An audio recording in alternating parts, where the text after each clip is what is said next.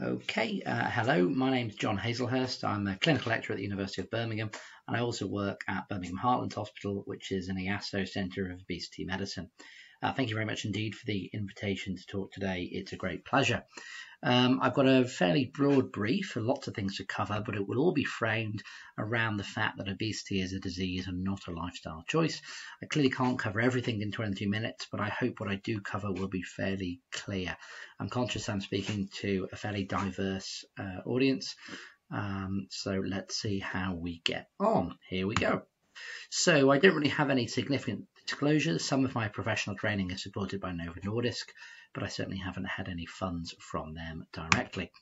Now, the starting point for this talk is that obesity is a complex and multifactorial disease, and it's influenced by physiological, psychological, environmental, and socioeconomic and genetic factors. And it's chronic and it's relapsing. So we know that the prevalence of obesity is rising markedly, and the current status quo isn't effective. So something fundamentally needs to change, and I would suggest that part of what needs to change is recognising obesity as a disease as part of ensuring equitable access to effective treatments. So what is obesity? Well, rightly or wrongly, WHO would describe obesity as overweight and obesity being defined as abnormal or excessive fat accumulation presenting a risk to health. Their definition and not mine. And they add that BMI is a crude population measure. And of course, many of you will be familiar with that. It's the relationship between weight and a person's height. Of course, BMI does not tell the whole story. If you just focus in on the panel in the top left that I've put some superimposed lines on, you'll see that when we look at the relationship between percentage body fat and body mass index, there'll be a significant degree of misclassification. But nevertheless, at a population level, a BMI is useful.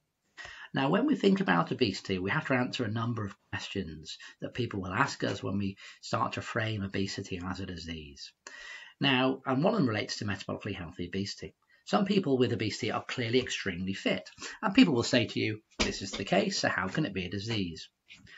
Well, in this study of around 3.5 million people with medically healthy obesity, so no diabetes, no cholesterol problems, no blood pressure, were compared with similarly healthy people of a lower body mass index. And it was shown that metabolically healthy obesity was a risk factor here in this study for all-cause mortality, as well as cardiovascular disease. And there is potential that metabolically healthy obesity may only be a temporary state of health for many. Clearly, this doesn't apply to certain individuals who are and remain extremely fit and healthy. But certainly at a population level, this looks to be the case. Now, how common is obesity? Now, some people will say, look, 650 million people in the world or so surely can't have a disease. But in actual fact, those people wouldn't question cardiovascular disease, and we know that around 422 million people in the world have cardiovascular disease. And we know obesity is common. So here, the darker the shading, the more common the prevalence of obesity in individual nations. But when we look at access to treatment, you can see that the situation isn't the same. If you just focus in on the round circles, the black dots rather than the bars, now the black dots represent the number of surgeries per 1 million of the population, and that's the axis on the far right-hand graph. You can see there Sweden doing about 750 surgeries per million of the population. If we compare that to this Irish data that I found from the Irish Heart Foundation, in 2018, 12 adult bariatric surgeries per million of the population. Clearly, this is very different from some of that data that you've just seen.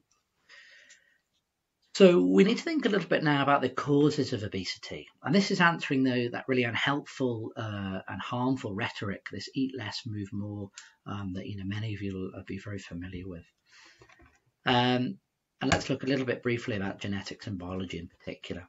Now, this is from the Foresight report, which is a fairly complicated diagram put together by 300 experts or so. And I'm just going to initially look at the bottom blue bit, which is biology. And let's focus in on genes. Now, when we look at genes that are associated with obesity, you can see here that many of them are associated within the central nervous system, which is the brain. And clearly the brain is a major determinant of appetite and energy regulation. Lots of these talks will focus on twin studies and things like that. And I just flag up one here just so you're aware of some of that literature. Now, this is a Swedish twin registry, but the twins were studied as adults. And these were identical or monozygotic twins, as well as non-identical or dizygotic twins. And they were either grew up separately, and they were separated at age less than 3, or they grew up together. And then the body mass index as adults were compared. And what this study found was that the similarity was far greater in the identical twins, irrespective of whether they grew up together or apart, showing that there was a clear genetic determinant of body mass index. Now, people say, look, why do you talk about these twin studies from 20 years ago? How relevant are they to the twin population? People also say, look, isn't the genetic influence only quite small in terms of absolute terms? And that's related to some studies I'm not going to show today. Actually, if we look at this recent study from just last year, looking at 2.1 million common genetic variants in 300,000 people, what you can see is that the more genes, risk genes, if you like, that an individual has, the greater the difference in weight. And in middle-aged adults, there was a 13 kilogram difference between those in the high and lowest risk scores. So clearly that's very significant. Now, a monogenic obesity, also called single-gened obesity, is quite rare, and most of these genes are implicated in the regulation of appetite and energy balance, and that's something I'm not going to talk about today. People will say, look, genes are so important, but our genes haven't changed, and yet the obesity prevalence is increasing. And I'd say, yes, our genes haven't changed, and yes, prevalence is increasing, but certainly the world we live in and the environment that we're surrounded by has changed markedly in quite a short time frame. So let's look at a few other biological determinants, and I find the next two figures quite helpful in my own clinical practice, and they may be helpful for some of the clinicians in the audience. So yes, there's lots of comparatively rare genetic forms of obesity. There's various brain conditions, patients who've had brain operations, radiotherapy. There's lots of endocrine conditions associated with weight gain.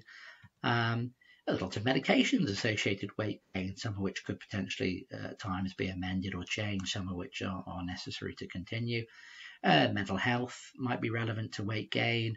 Other factors as well might include fragmented sleep, short sleep duration, alcohol, shift work, stress is very relevant to some people. And of course, when people stop smoking, there's typically a weight gain, but clearly the health benefit of smoking far outweighs that. So lots of things that we kind of consider when thinking about the biological causes of an individual's obesity. So I'm not going to talk about genetic environmental interactions here, but I just wanted to flag up that is indeed very relevant. Now, where we get our food from and the format we get our food is also relevant. Now, this is quite a small study, but it's very interesting. In these 20 weight-stable adults, they were given either ultra-processed food or unprocessed food that was matched for calories and content, essentially. And when people ate the very processed food, they tended to consume more. And despite the fact it was, of same calorie content and same composition. And that was associated with greater weight gain. And it was also associated with changes in hormones. So it looks like it matters kind of how we consume our food as well as what's inside it. There's also a role for in utero environment.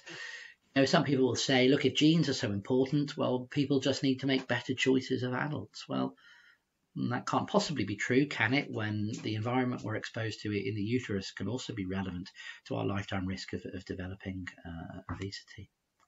I'd just like you to focus here on the top left panel and the black bars in particular. And these are women in their first pregnancy. And then their children were studied at age 30, so when they were, kind of young adults, and looking at their percentage body fat. And you can see there that the BMI of the mothers was very relevant to the percentage body fat of the offspring, even when studied as an adult. So if we just think about linking a few of these causes in a not very systematic way, but I've hopefully shown to you that there are predisposed individuals, whether that be genetic, perhaps a maternal pre-programming. We're living in a very obesogenic environment, whether that be a westernized lifestyle, potential reduction in home cooking, increased out-of-home eating. We're constantly surrounded by takeaway food, processed food, etc. Food is marketed, very heavily. There are significant socioeconomic factors. Low physical activity, potentially as a product of the built environment, IT-based leisure time, transportation, etc. So that's the kind of environment that really contributes to the fact that this is a very, very difficult to treat disease as the body defends its kind of set point, and we'll come back to that in a moment. So, in terms of some of the consequences of obesity, whilst I want you to think of obesity as a disease in its own right, it is associated with a number of other diseases as well, for example, type 2 diabetes, cardiovascular disease, etc. Fortunately, there is an association between body mass index and mortality across a number of causes, as demonstrated by this quite large study here. Now, there's far better ways to think about obesity than body mass index. So here is just a crib sheet from the Edmonton Obesity Staging System, and you'll see that there's lots of functional information here, as well as psychological information, as well as information around comorbidities. And if you look at this very large study using the NHANES cohort, this very large American cohort, you'll see here that when we look at BMI, it doesn't separate out at all different levels of body mass index in terms of mortality. But when you look at the different levels of the Edmonton Obesity Staging System, you'll see that that really does separate. So it's actually provided you quite a lot more information about an individual's risk in terms of mortality in particular. Now, unfortunately, obesity is associated with a number of different cancers, and I'll demonstrate some of the evidence for that in just a second. Biologically, there are a number of plausible mechanisms, for example, estrogen production from fat cells themselves, different levels of insulin, growth factors, low level of inflammation, etc. But actually, what about that patient-clinician interaction? And you're going to hear more of that across the day. How many people have been told it's all related to your weight and then not subsequently investigated? Clearly, that can be extremely harmful indeed.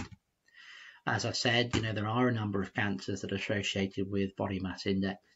Here, this large study of over 5 million people looking at 22 different cancers, and body mass index associated with 17 of those malignancies. Is obesity a disease? Absolutely. It's not just a risk factor for metabolic disorders or a condition. It must be considered as a disease. And I want us to be quite consistent as a community that it is a disease rather than a condition, disorder, or risk factor. And I'm sorry I can't be there to kind of debate that with anyone who potentially disagrees. Now, obesity certainly meets the American Medical Association criteria for disease.